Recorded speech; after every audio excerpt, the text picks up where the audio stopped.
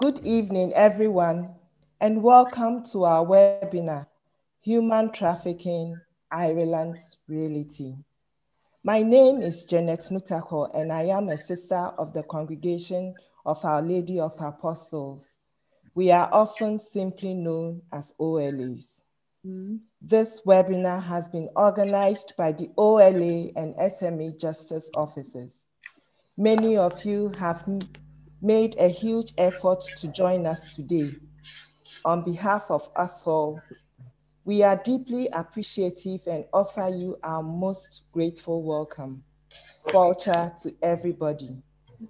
This evening, we will hear from Lisha Lee Bhriain of the Rights Lab, University of Nottingham, as well as Anne Mara and JP O'Sullivan of MECPATHS in conversation with the OLA Justice Officer, John McGeady.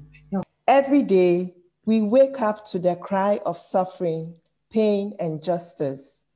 We hope this conversation will help all our viewers gain a greater understanding of the reality of human trafficking in Ireland, how and why it happens, and what we can all do to respond.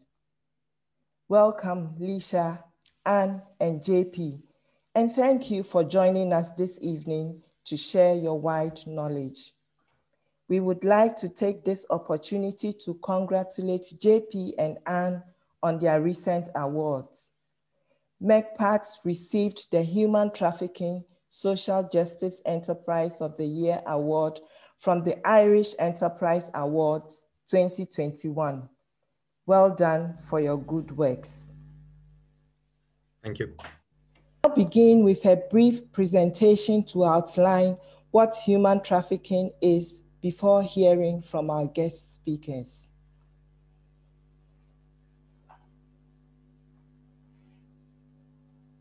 Once again, please keep your videos turned off and your microphones on mute.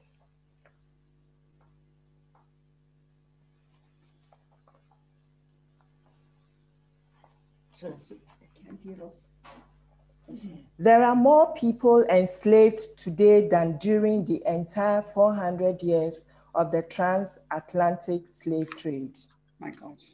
In 2020, the International Labour Organization estimated that more than 40 million people are enslaved through human trafficking today. The Palermo Protocol is a UN initiative to prevent, suppress, and punish trafficking of persons, especially women and children.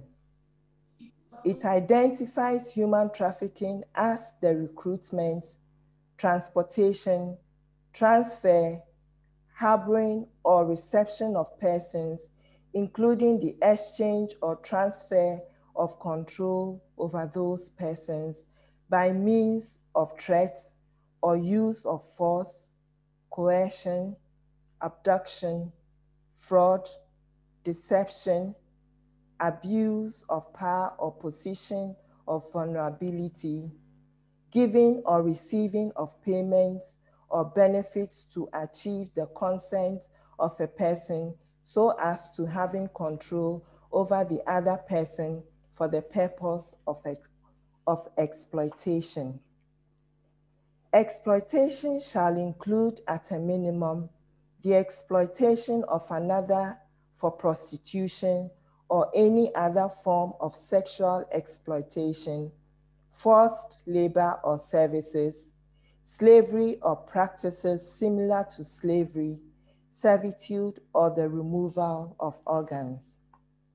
According to RENATE, the Organization of Religious in Europe Networking Against Trafficking and Exploitation, trafficking comes in many forms, including forcing victims into prostitution, compelling victims to commit sex acts for the purpose of creating pornography, subjecting victims to slavery or involuntary servitude, and misleading victims into debt bondage.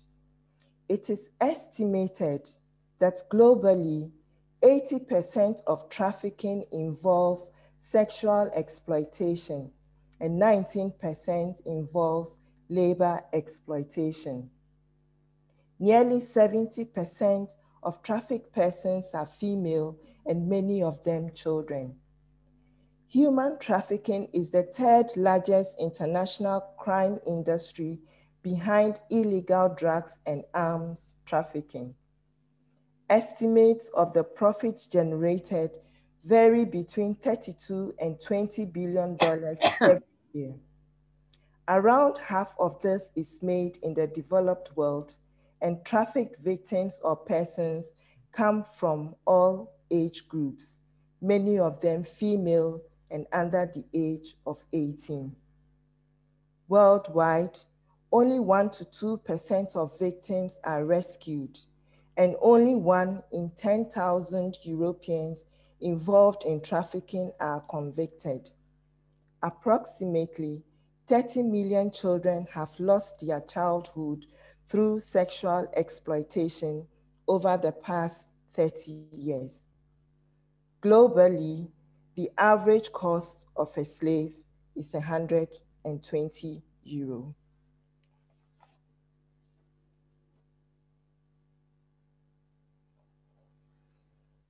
We hope that simple presentation provided us with a basic understanding of human trafficking.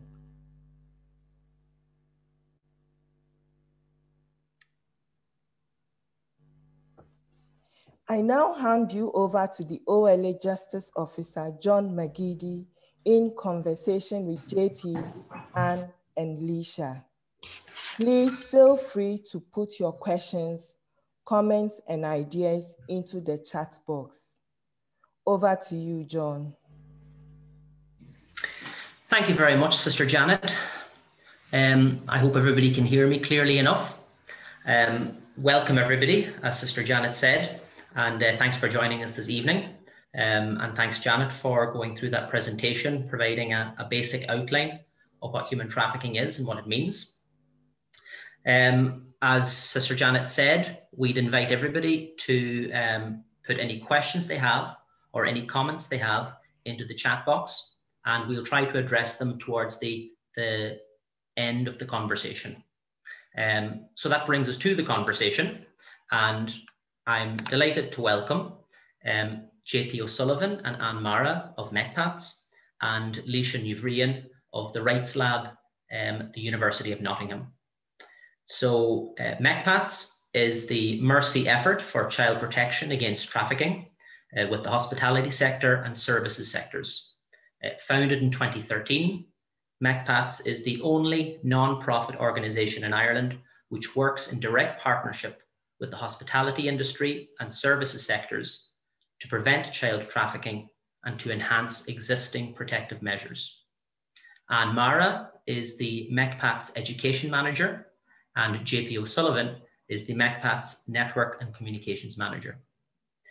The Rights Lab is a centre of research established by the University of Nottingham, dedicated to providing long-term, evidence-based strategies to achieve the goal of ending slavery by 2030, as outlined in the UN Sustainable Development Goals, Target 8.7.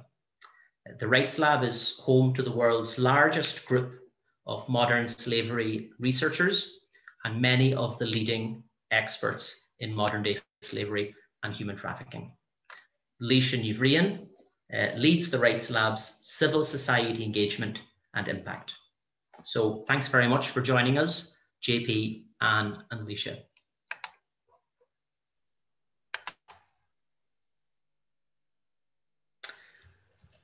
So I suppose we'll get straight into it then, and pose a couple of questions to get to grips with what exactly is human trafficking, and what we can learn in order to better understand it, and hopefully in order to be able to respond to it and work against it. So I suppose the first question, guys, would be, what is human trafficking? What's the full picture?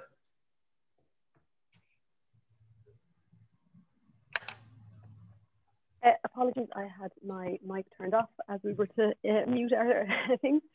Thanks very much, everybody, and for the very generous introduction. So in relation to what it is, I think in the piece that Sister Janet went through, she described the definition in law, which is quite wordy and a bit convoluted, I suppose. It composes three central elements. So there is to be an act, which is the recruitment, transport, harbour, those aspects in the initial part of the definition. A means, which is how you achieve it, which is force, deception, abuse, power, those parts, for a purpose. And the purpose is exploitation. This often comes in the form of labour exploitation, but doesn't necessarily need to be, and it doesn't necessarily need to be for money. And as you saw in that presentation, the terms trafficking and slavery were used somewhat interchangeably, which is very, very common in the sector. The term trafficking is defined in that particular piece of law, and there are some misconceptions around it. The word trafficking itself does seem to imply that there needs to be some sort of a movement, and there's a particular idea, I suppose, that there needs to be movement across an international border for it to be trafficking, but this is not the case. You can be trafficked within your own country and indeed, within your hometown. One of the acts that's mentioned in the definition is harbour, so it's that you're being kept somewhere. Excuse me. And also there can be a sense that a person's movements need to be restricted, and that's also a misconception. There could be a debt or a threat of violence, that means portion of the definition, and that means that the person doesn't move even if they do have apparent freedom to do so. And then I suppose the other one is around people think that it's something that happens in other countries and back in time in history, of course, but it happens in other countries or to certain groups of people. And this is also untrue. It can absolutely happen. I work in the UK, as you can tell from my job, and the highest number of nationals identified in their trafficking management system are British people, not people from anywhere else. So while it can theoretically and does happen to anyone from anywhere, there are common characteristics among the people who tend to be trafficked. And again, Sister Janet touched on some of these. They tend to be people who are poor, and females are absolutely overrepresented. There was a recent report which was able to distill it down to 1 in every 130 females in the world are impacted by this. And it tends to be largely people from kind of marginalized social groups. So this can be people from kind of poorer classes or marginalized castes, and in certain places it can be associated with religion. Increasingly, you're seeing that there's more migrants involved as migration is increasing globally. So it could be unregulated migrants, but not necessarily. As the impacts of climate change are felt more strongly, this is anticipated to increase, as these groups that I've described are also the ones who are more likely to be impacted by climate change. So I suppose centrally it's about an abuse of power based on those characteristics, and it ultimately leads to significant exploitation of the individuals involved and the denial of their human rights and their basic dignity. I don't know if JP or Anne want to add to that. I found that statistic quite stark, Leisha, and I guess every day is a school day, about the 1 in 130 women. When we're talking here in Ireland, and I think the laws are quite different to what's being explored and experienced in the UK, and specifically around children. And one of the great challenges that we are facing in Ireland is, while the laws are very robust, there's outstanding laws in place, and there's huge penalties if somebody's identified as being a trafficker of other persons. But really, it's bringing back down to the basics of, as you said, what is human trafficking, what is child trafficking, and conversations that are certainly not opening up here as they are in the UK around the recruitment of children for the purpose of criminal exploitation. Now, quite recently, only in the last number of weeks, a piece of legislation was introduced to protect this vulnerable pocket of children. Yet that cohort or that group of young persons are still not being referred to as victims of child trafficking. And I was just wondering, I suppose, in the UK, because you're so far ahead in terms of recognising the trafficking of children across county lines, if there's anything we could learn from what you're experiencing or identifying through the Rights Lab. The UK is actually not my particular area of focus of work at all. I generally tend to work on more international cases. So projects that I work on at the minute are in India, Nigeria, Uganda, that type of thing. So can I reframe the question for you? Absolutely, please. In terms of your, I suppose, understanding of where Ireland is at, how poorly are we performing in relation to countries like India? Are we on a par? Are we ahead? Are we behind? What's your opinion? That's a very difficult question, because I do think they're always multifaceted. I suppose there would be a lot of elements in Ireland, a lot of social protection elements in Ireland that wouldn't exist somewhere like India, that inherently are protective in relation to different things, so it would kind of put things in one way. I think a point you touched on that applies absolutely to the Indian context, and I'm trying to think of, I don't imagine that there is a context where it isn't the case, is the existence of laws is only one small part of it. It's about the implementation of those laws, and it's about the meaningful implementation of those laws. Again, referring back to Sister Janet's presentation, it's clearly going to be a touchstone for me for the evening.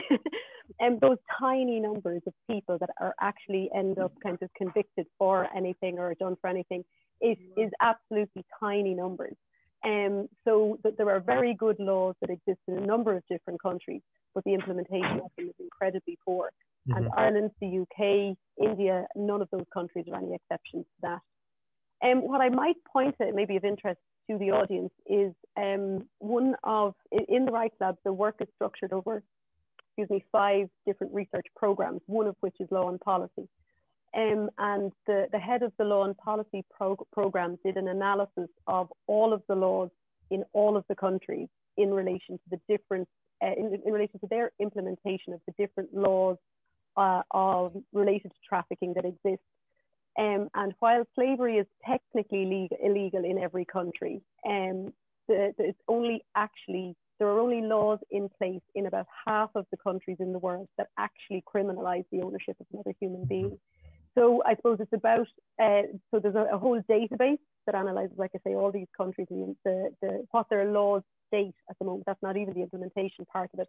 And the gaps are far bigger than we had realized. So I think there's a huge amount of work to be done everywhere on it. But I do think you're right to look to different examples around the world of who is doing what components well and try to do those better. Thanks, Leisha. And just to come in there, Leisha and JP, like, I mean, you're touching there on, obviously, you know, the definitions of slavery and how it's happening and where it's happening. And, you know, it's really interesting to get that insight into what's happening, for example, in India. But like, just to bring it back for a moment to the Irish context, you know, are you able to speak a little bit about, you know, what's happening here?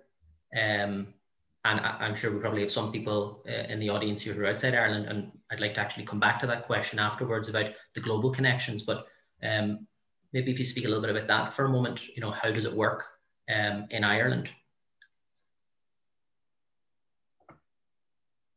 I can take that question, John. Good evening, everybody. The reality of human trafficking in Ireland is very hard to see, and we often use the expression in the whole anti-human trafficking area of victims of trafficking being hidden in plain sight. And really, that's the reality of it in this country. There are victims of human trafficking under our very noses.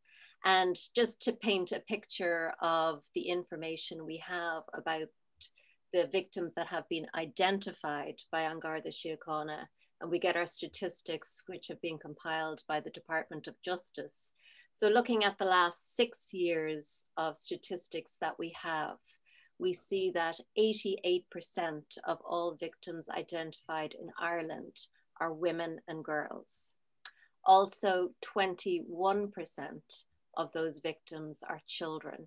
and we would classify a child as anybody under the age of 18. The victims come from many different places, but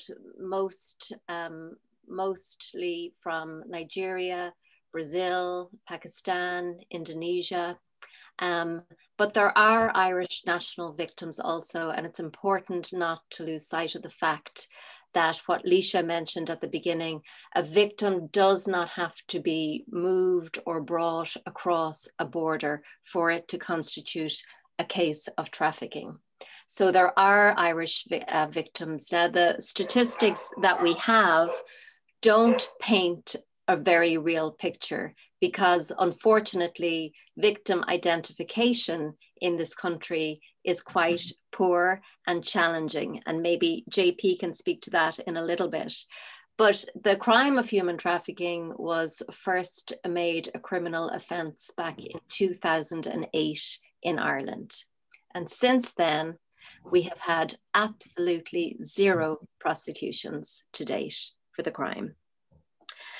Victims of human trafficking have been identified in various different industries and sectors across the country, but some of them would include domestic work, the fishing industry, seasonal agricultural work, waste management, nail bars and car washes, just to give an example. And then obviously the greatest type of exploitation that can be found in Ireland is sexual exploitation. And that's followed by labor exploitation and then forced criminality. So I hope that gives you a little flavor of what types of trends we're seeing in Ireland. Like that's literally extraordinary, and that we're in a situation where there have been zero convictions since 2013. Like, that doesn't make any sense. And given the numbers, like, they're identifying, well, and as you said though, victim identification is poor in Ireland as well. So obviously, I mean, you're going to have fewer prosecutions, but even of those cases that have been identified, the fact that there are no convictions, you know, I find baffling. Well, part of the reason for that is because it's incredibly difficult to investigate a case of human trafficking, and the Gardaí would say they are completely reliant on the victim's testimony. And as you can imagine, victims of human trafficking have been through abhorrent situations with the most awful experiences. And at the point of their identification, they are given a choice. They either stay and they're given a 60-day reflection period to decide whether they want to provide testimony, go to court, and help the Gardaí build a case against the trafficker. And during that time, they do get access to state services, including legal aid and accommodation. However, most of these victims are completely and utterly devastated. And so the other choice for them is to be repatriated back to their home country if they have been trafficked from abroad. And as you can imagine, most of those victims would choose repatriation over staying and testifying against their trafficker. And that's one of the reasons why prosecution is so challenging. And like, I mean, just like that idea that somebody who's been so traumatized and who has been, you know, living under an atmosphere of coercion for so long, to expect that person to be able to now just step out into the light and, you know, deal with the guards as if, you know, it's been no problem. But there's also a disturbing element there of, I mean, obviously, if people want to be repatriated, it's important that we provide that service. But there is a kind of a bit of a disturbing sense of deporting your problem. You know, I'm not sure if you have any thoughts on that, but I think the intention is not to re-traumatize the victim in any way, shape, or form, and to respond to their request. But it does make it very challenging for the Gardaí to try and, you know, pursue a prosecution. And then I suppose just maybe if Laoise wants to come back on that, like, in terms of how that fits in then with the experience in other countries and I suppose the global context, maybe could you speak a little bit to that? Absolutely, yeah. I don't know of a context where practically, every word that Anne just said isn't entirely applicable as well. Victim identification being poor. I mean, one of the things that we try to do at the Rights Lab is work on prevalence, and we've come up with, I had no part in this very, very clever and complicated work, is around prevalence estimates. And it's incredibly complicated. First of all, you're talking about, something that's highly illegal. So there's a lot of kind of clandestine efforts deliberately to obfuscate it. And because you're, in a lot of cases, it's not always the case, not by a long shot, but there are a number of large, very organized crime gangs involved in this. And they have learned over the years, from whether they traffic in arms or other things as well, drugs, how to evade the law. In relation to impunity, so again, 2 points on that. The difficulty in convicting under a trafficking law is really, really high. Sometimes there are other kind of associated laws, maybe something around kind of kidnapping or restricting freedom, those kinds of ones. And in a number of countries, they will tend to go for the slightly easier law in order to ensure a conviction. But then you don't have convictions against trafficking, and these other crimes obviously carry lighter sentences. One thing that I will say, in kind of, I suppose, some reference to kind of things like the Me Too movement, females need to be believed and taken more seriously. Female testimony is not taken with the level of seriousness that it should be, and crimes against females are not taken with the level of seriousness that they should be. And again, then to refer back to the aspect of having a victim-centered approach, it's where did the current processes come from? Who was involved in constructing those? In the last couple of years, you've found that there's much more involvement of survivors as sector leaders. There's a lot more survivor-led movements, and I think their involvement is absolutely critical in relation to shifting processes so that they are more victim-centered, and that the processes are designed to be trauma-informed and trauma-responsive, so that all of those processes are just better for the survivor and the person coming through them. Just to say, in relation to the predominance of sex work being or prostitution being the type of exploitation, this can be another, on account of another preconception about trafficking. It is, I'm not trying to suggest for a second that it's not absolutely predominant worldwide, it is. But particularly if you go back probably maybe about 10 years across Europe, and the idea of forced labor or males being trafficked, it just wasn't really understood. So, and again, kind of as Anne says, hidden in plain sight, you can see a lot of that, and it's just, you see it's migrants that are working hard, you see that there's maybe temporary accommodation put in place, but there can be an awful lot of coercion and force involved in that. People might be withholding documents, people might be retaining their pay, a number of different elements around that.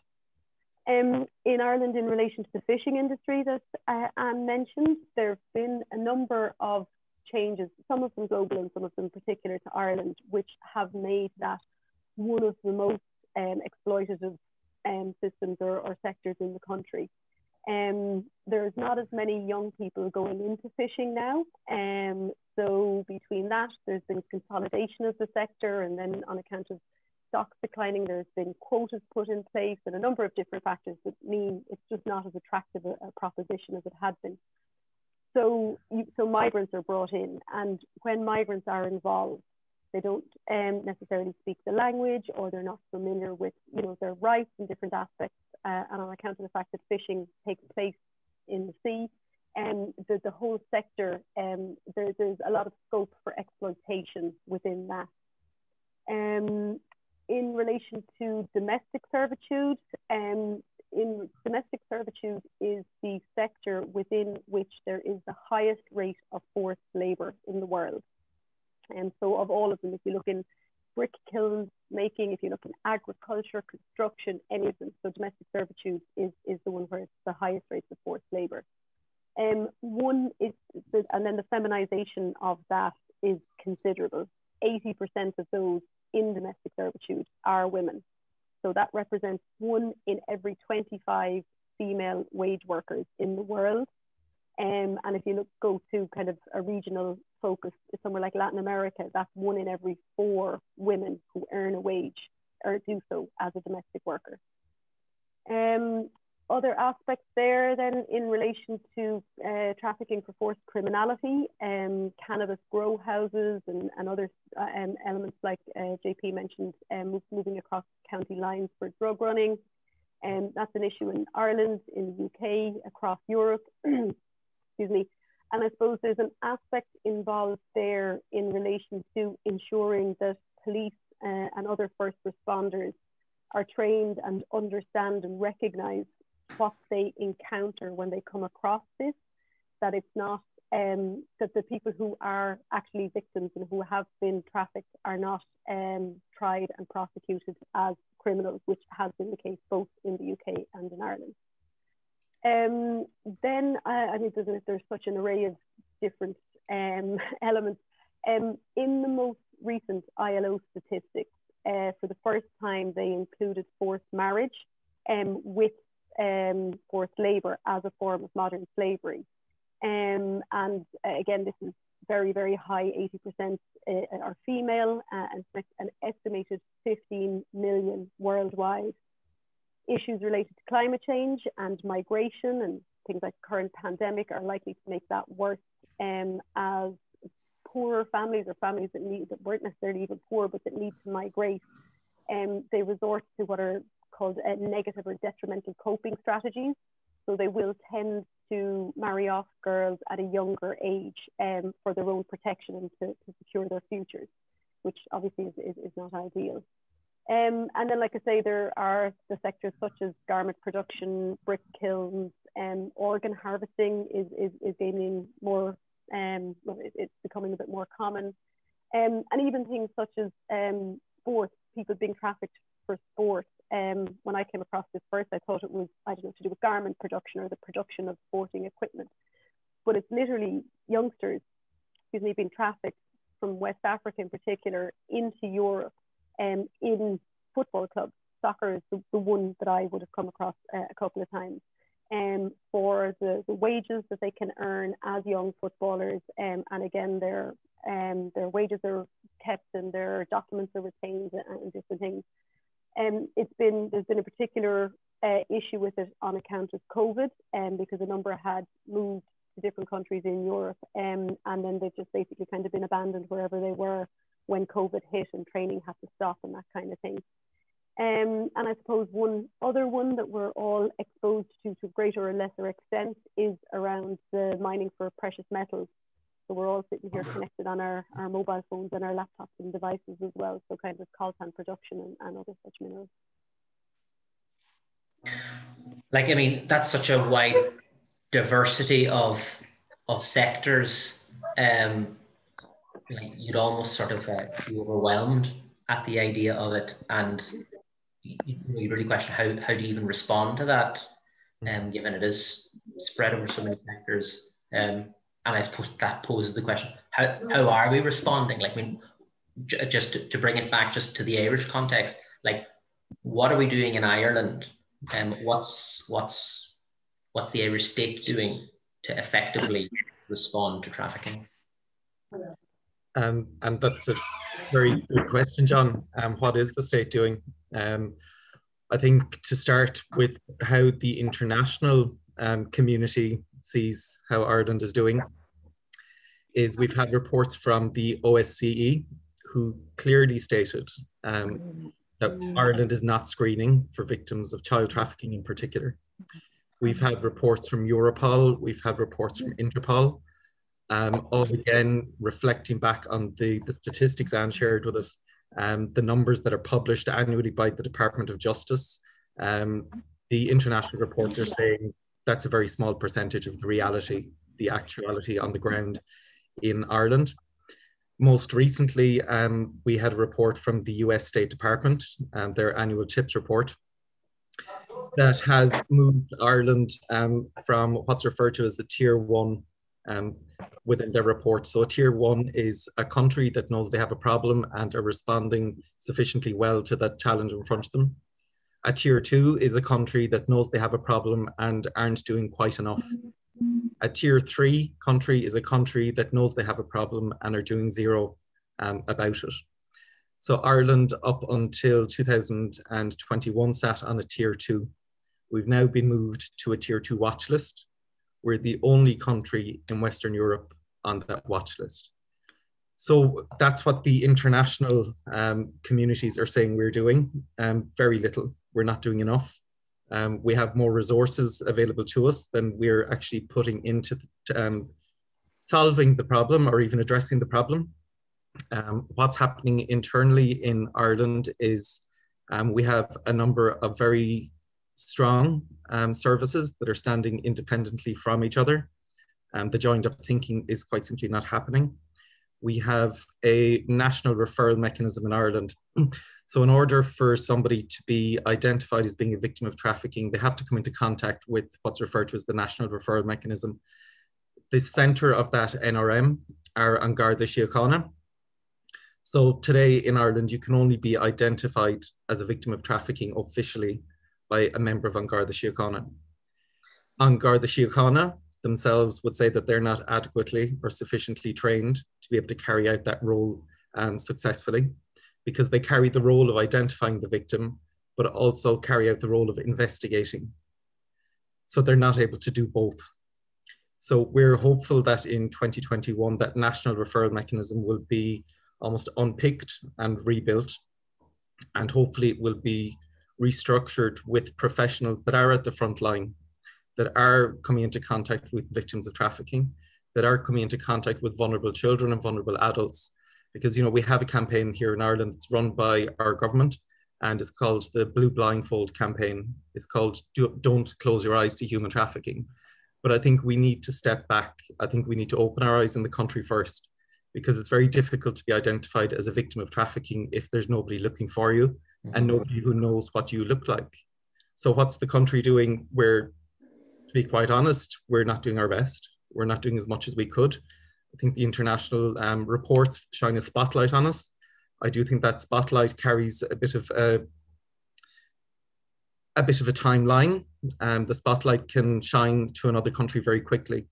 So that's what's important about, I think, conversations like what's happening here this evening, that we are all part of the conversation, that we can all do something. And I know we're going to talk about that later. But the government at present is quite simply not responding efficiently well to the potential victim supports that are needed. And I'd probably just add a couple of things to highlight in terms of Ireland's response to the issue of human trafficking. One would be around child victims of trafficking in particular, and that's what MECPATHS focus is on. If a child is identified as a victim of trafficking in this country, they are referred to TUSLA, and TUSLA then assume the responsibility of care for that child. But at present, a student can go through 5 years of study to become a registered social worker in this country and never hear the words human trafficking. And so we have our frontline professionals, including those with the main responsibility for care of children and victims of trafficking, who don't know anything about the subject and therefore cannot effectively provide the services that these children require. The other thing I would highlight as being a shortfall is that reflection period that victims receive when they are deciding whether to go forward with a prosecution or not. The accommodation that is provided to them by the state is direct provision accommodation. So you can have, for example, a female victim of sexual exploitation being identified as a victim of trafficking and then placed in a direct provision centre, sometimes having to share a bedroom with 3 other women. It is wholly unacceptable that that would happen.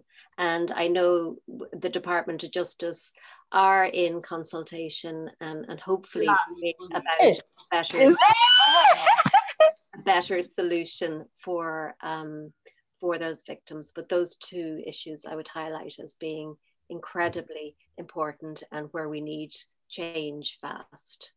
Absolutely, and I think we've heard evidence as well of victims of human trafficking being accommodated in direct provision, and they actually coming back into contact with the persons responsible for their own trafficking, who are also within the same accommodation centres. So I agree wholeheartedly with that, and I think it's inappropriate accommodation. And somebody mentioned earlier about the re-traumatization of the victim. That's what's being facilitated in Ireland right now. And I mean, like, you know, we're in a position now where the government has pledged to get, it's acknowledged that direct provision is not fit for any purpose. I mean, the idea that people who are suffering, who have suffered such trauma, would be just placed in there. And the idea that, as you said, Anne, that people can be, you know, going through their entire course of study for as social work and not be trained up in this. And I know that JP, like your background is as a social worker. Like, I mean, what's going on there? Is that simply that? How does something like this not end up on the curriculum? Quite simply, John, I think it's part of the bigger non-conversation that's happening in Ireland. You know, I suppose it's a very simplistic way to put it, but I think it maybe reflects where we are in Ireland. You know, if you identify that there's a problem in a country, in a business, in a community, whatever setting it is, you have to do something about it. To be able to do something, or to do something about it, you either have to spend money or you have to get the resources from elsewhere. To get the resources from elsewhere, it comes back to a financial will as well. And I think we saw last year within government spending, there was an underspend of a couple of $100,000 that was set aside for anti-human trafficking work, and it just went back into the general pot. So the expertise perhaps isn't there to know how to tackle it efficiently, efficiently well. So I think that's why it's not sitting on curriculums, because nobody's having the conversation. People don't want to have the conversation, like many other things over the course of time in Ireland. But that's where we're at, and specifically within social work. I know myself, having studied in there, it just didn't appear, as Anne said, on any curriculum, which is very unusual because, I mean, it's both a child protection and a child safeguarding issue. If I can just add a little to that, sorry, Dan. Yeah, sorry, Alicia. In addition to training the next generation, I mean, if it's a responsibility of the individuals in TUSLA, then there needs to be training provided throughout TUSLA. It's not just a case of waiting for the current cohorts that are in, you know, third level studies to come through, for it to filter through. There needs to be dedicated training provided to any organisation who are identified, or any entity that are identified as first responders, if that's medical professionals, teachers. You cannot just simply say TUSLA are responsible for child protection. This is a child protection issue. This is just a whole swathe of an area. There are so many things that are so specific to this. They are very, very closely related, but they are so specific to this, and a lack of appropriate and nuanced understanding of them will just mean that people who have already suffered more than enough are being let down time and again. Absolutely, Alicia. And, you know, MECPATHS has been attempting to have these conversations over the past number of years with those frontline professionals. And really, it's only in the last probably 6 months that those calls have been returned, those conversations have been sort of picked up by social workers. They've been coming back to us and saying, you know what, we've been seeing things within child protection social work. We didn't know what to call them. They weren't abuse and they weren't a form of exploitation. We think it was trafficking, but we didn't know what we were looking at. So we were very pleased there recently to be in a meeting at Maynooth University, and there was an international protection officer there from TUSLA. And they have just initiated a conversation about training the existing frontline professionals under continuous professional development. And that's, I guess, where MECPATHS are hoping to slide in over the next 12 months. We've extended the offer to TUSLA And they've come back and they said, yes, we do want to work with you. We're not quite sure what we want yet. So we're kind of sitting in the doorway waiting for the knock to come again. But alongside social workers, Laoise, you're right, anybody that comes into contact with a vulnerable person should be adequately trained, both for the person themselves, well-being, and for that victim standing in front of them. And I'd just like to say that is in no way, shape or form a criticism of TUSLA. It is, you know what I mean? I fully appreciate the constraints that they operate within. I know so many people who are already absolutely overstretched in the work that they do. It is not their responsibility to seek this out. It is the responsibility of the government to ensure that the professionals that are undertaking these tasks have the training that they require. Absolutely. And I suppose just then, like, you know, as happens all the time, it appears to be that whenever the government abdicates its responsibility to deal with these issues and it refuses to resource the services required, like, that's where all too often civil society organizations need to step in. And, like, I suppose just to ask, you know, what are your organizations, you know, just to give our audience a bit of a better understanding, maybe what are your organizations doing to sort of step into that vacuum effectively? Will I go ahead? Oh yeah, yeah, no, go ahead, and you're fine. I see so many familiar faces on the screen, so I'm sure this isn't news to everybody, but MECPATHS was founded back in 2013 by two sisters of mercy, Mary Bhriain and Patricia O'Donovan, and they were attending a United Nations meeting on the status of women. And there was a lot of talk about human trafficking and the plight of women within that. And when they returned to Ireland, they recognised there was a gaping hole in terms of working with the hospitality industry in particular to train up their staff, because we know that hospitality staff are amongst those frontline professionals most likely to encounter a victim of trafficking.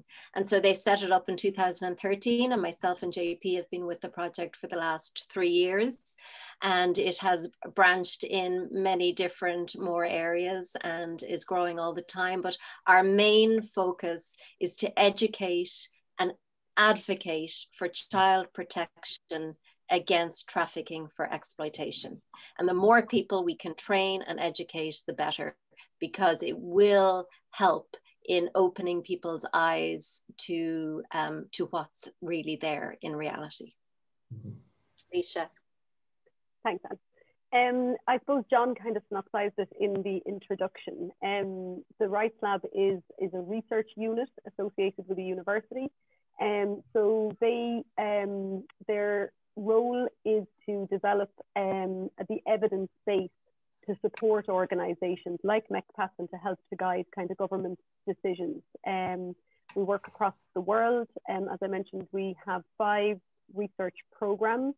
The one I'm most closely related to is the Communities and Societies programme, which looks at what can be done at that kind of community level, in relation to responses.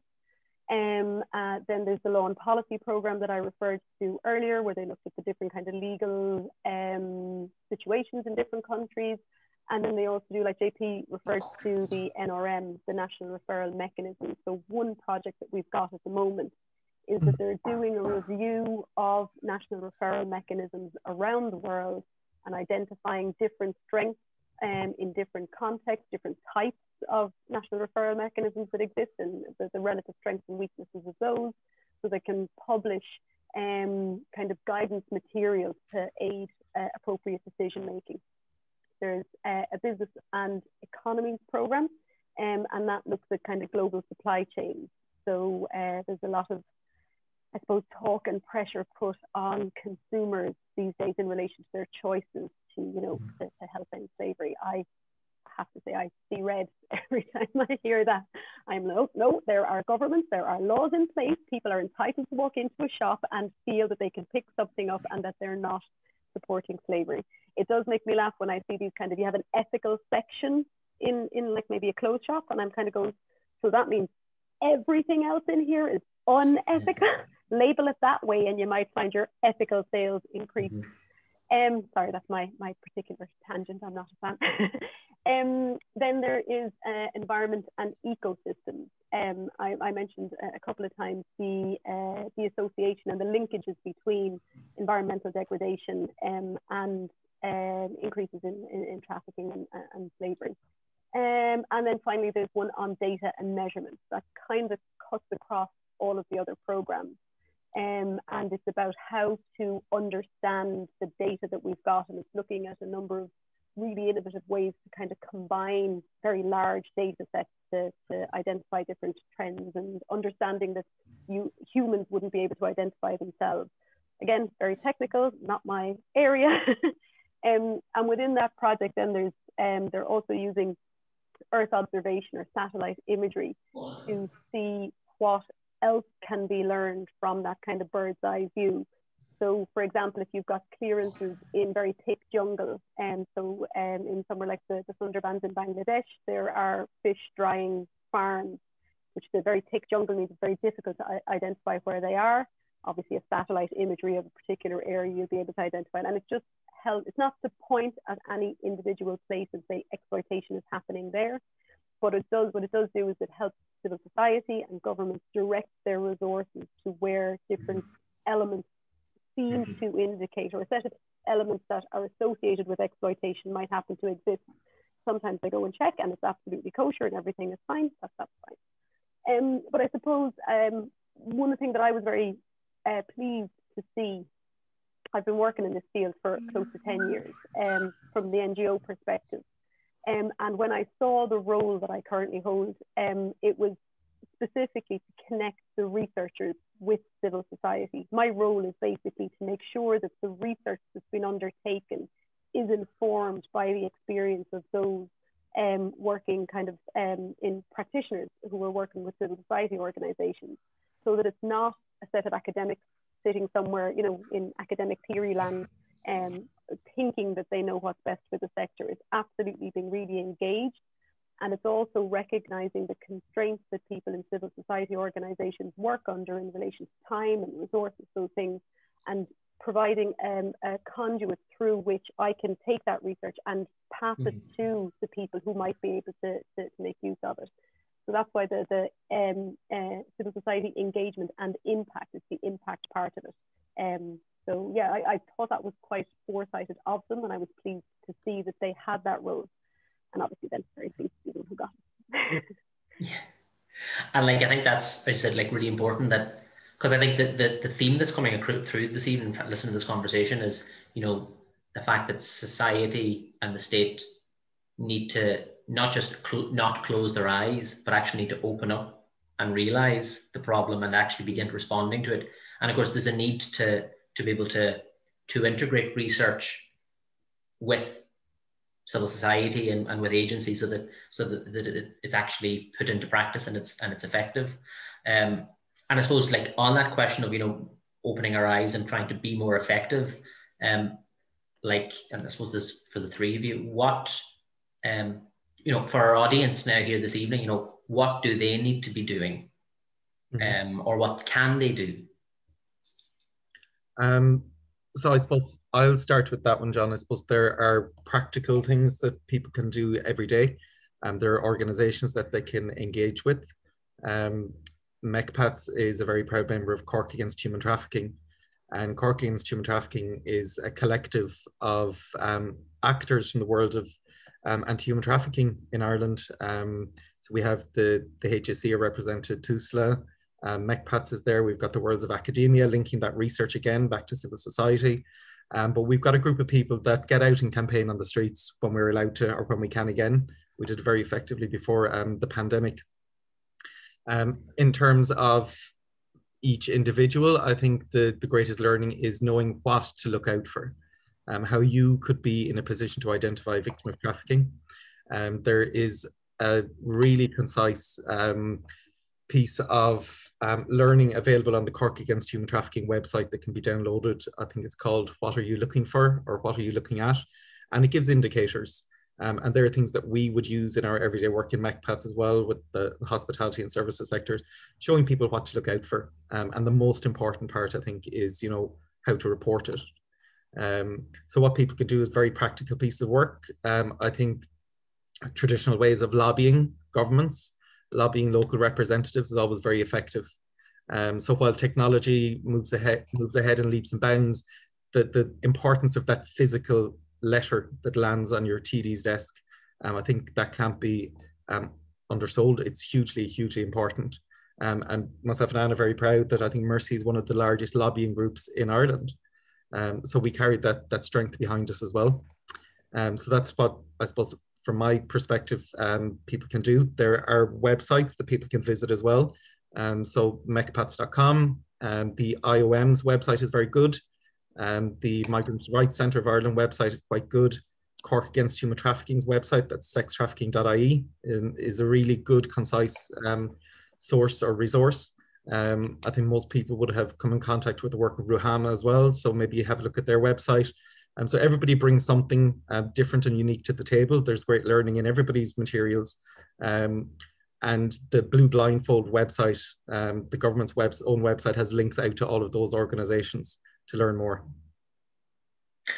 I would add, I do think it is incumbent upon all of us to research and to know a little bit more about the topic, and also to familiarize ourselves with the potential indicators or signs to look out for.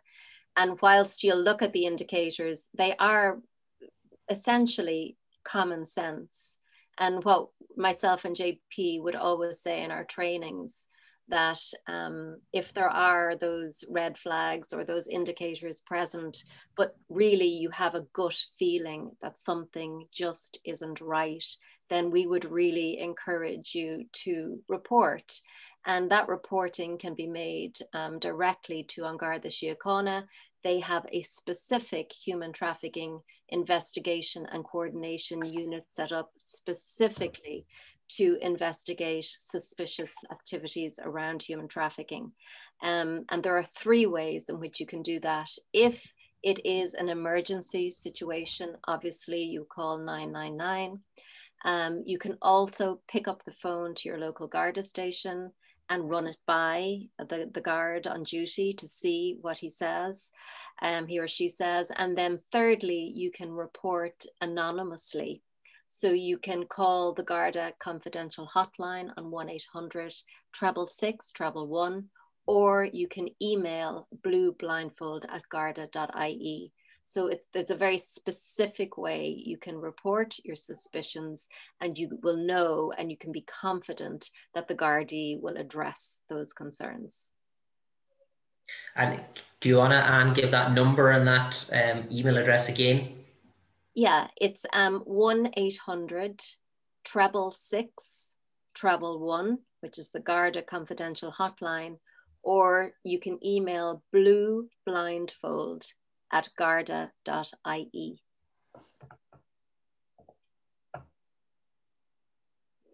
Thanks, Anne. And all that reporting information is on our website and is on many of the other websites as well. Absolutely. And I suppose I'm conscious of time here, and we're probably going to need to wrap up. But what I would like to do is maybe bring in some of the questions, because I know a lot of questions were coming in. We might try to answer as many of them as we can. Just before doing that, though, if I might just ask, JP mentioned the power of the letter and advocacy, and if you were, the 3 of you, to recommend anything in particular that people might include in a letter of advocacy, what would be sort of on the top of your list? I'm putting you on the spot now because there's so much to cover, as you've already explained. It's so comprehensive. It's a very long list, John. I think for me, and because of the nature of the work of MECPATHS, it would be a cross-departmental conversation between the Department of Children and the Department of Justice, that they both recognise that they have a responsibility, both to protect and also to prevent the trafficking of children.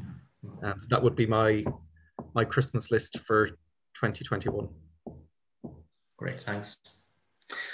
So what I might just now, and again, we really are getting close to time, but if I could just invite Jerry Ford, the SMA Justice Officer, to join us. Jerry has been watching the chat box and watching questions and comments coming in.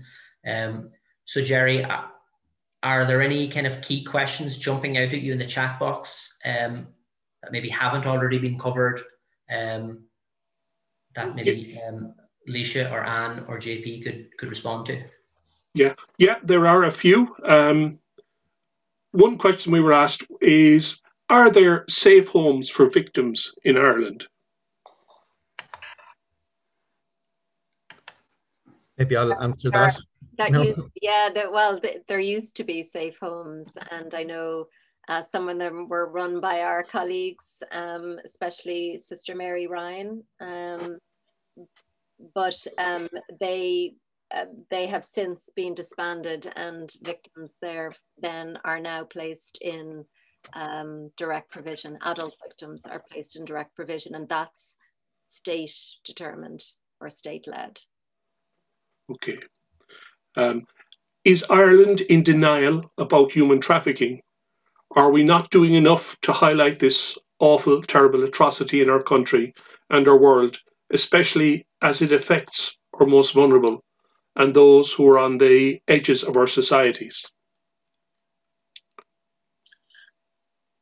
I don't think civil society is in denial. I don't think the wider population is necessarily in the know to have a concern. I do think that the government responses are ineffective for the scale of the problem that's set out in front of us. So denial repackaged, maybe. Okay. And can trafficking victims be family members or acquaintances of the people, children being trafficked?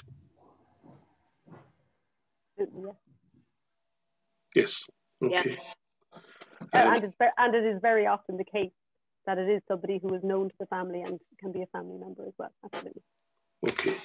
And a question that came in pretty early. What can we Irish do to boycott slave traders? And this was connected to another two questions.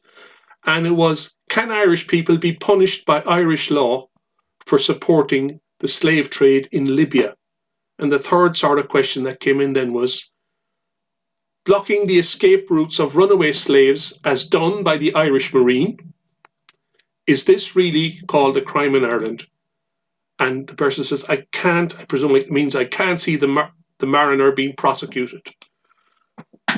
Like, it's obviously something to do with trade between Libya and here. And what can we do to boycott slave traders? Is it clear enough to answer? That's something I would personally wouldn't be familiar with. JP, do you know anything about that? Well, what I would say in response to the general sort of question that's put out there, maybe removing the Libyan element from it, I think, you know, we all have a responsibility when we talk about that lobbying of government, that we do contact the Department of Foreign Affairs to look at supply chains, to look at trade that is taking place between and inter-countries. We can, I guess, feed into the reduction of that modern day slavery around the world by being, as Leisha mentioned, that conscious consumer, being that ethical consumer every day of the week. It's not just when you visit that one shop that you pick up one thing that's ethically sourced. So Leisha, you might like to feed into that. Yeah, I suppose this is probably just a reflection of my background. I wouldn't use the term slave trade. There's a lot of conversation around the use of slavery or modern slavery, contemporary slavery in relation to, I know it's a broad umbrella term that covers not just trafficking, but other related practices such as servitude or forced labor, those kinds of things. But there's particular sensitivity and terms like that should really be retained for the transatlantic slave trade and the and recognition of the fact that was quite different to what exists at the moment. That said, to refer to the substance of the question, I don't know who or how you would boycott. My understanding, which I will wholeheartedly admit is limited, of the slave markets which have been identified in Libya are that they are around migrants who are being traded within that section. And I don't know if it's for agriculture, I'm not sure exactly where they're being traded. I believe quite a bit of it is that they are retained for ransom from their home areas. So I don't know that there's an actual value chain that you could follow into a product to boycott or not. That said, there are a number of, well, I suppose this is speaking in a very personal capacity, there are a number of brands whose products I do not buy on account of what I am aware of about their treatment of workers. Nestle have long been, have had a lot of accusations laid at their feet in relation to different aspects around child labour, in relation to their treatment of women, in relation to union busting, those kinds of things. So I think if you can look into, if you have a particular, I suppose, preference, I love chocolate. So I try to make sure that the chocolate that I buy is as ethical as possible. I don't buy a whole lot in the line of clothes, and I tend to buy them secondhand anyway. So, but if somebody was, and I suppose there's quite a bit to be said about not necessarily boycotting some places. I know that activists working on garment production have repeatedly called for, say, whether it's Primark or H&M or whoever was involved in Rana Plaza and other things, not to boycott, rather to, again, go back to the good old letter, to write to or send an email to or tweet to the manufacturers of the garments and state that your preference is that they do not use exploitative labour, maybe pick up on one or two things around different accusations that are in the public arena. I know one in relation to garments, one thing that you get time and again is that the public demands these cheaper clothes, you know, that the market pressures for the cheaper clothes. So I think if you can say, well, no, I'd be actually, I would by far prefer to pay an extra €2 and know that the workers were not exploited, to know that the environmental protections of the locations that the garments went through were upheld, those kinds of things. So I think that's maybe the direction I'd go. But like I say, I certainly do boycott the ones that I don't like as well. Okay. I'm not sure whether we're stuck for time or do you want to add one more question if you wish? I think we're pretty tight for time now, Jerry. Okay.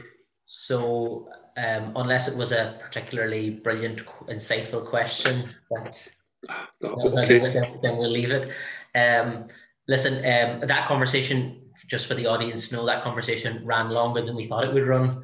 But you know, thanks a million to Anne, to JP, and to Leisha, and thanks a million for such an engaging conversation. You know, like it really made a difference to really hear your expertise and, you know, to get a real sense of what's happening. So I suppose just let you know that there'll be a few resources that we'll put into an email and we'll send it out to everybody tomorrow or the day after. We'll include the links for those websites that JP mentioned and a few other bits and pieces about trafficking. So listen, again, I'd like to thank you. I'd like to thank you all. I'd like to thank Anne, JP, and Leisha, and also I'd like to thank Jerry Ford, the SMA Justice Officer, for keeping an eye on the chat box and for bringing your questions to us. So I suppose that leaves me to hand back to Sister Janet. Thank you, John. I believe that was insightful, interesting, and a very good conversation. It's a challenge to all of us to see, judge, and to act. In conclusion, I hope you all found this webinar informative, inspiring, and motivating.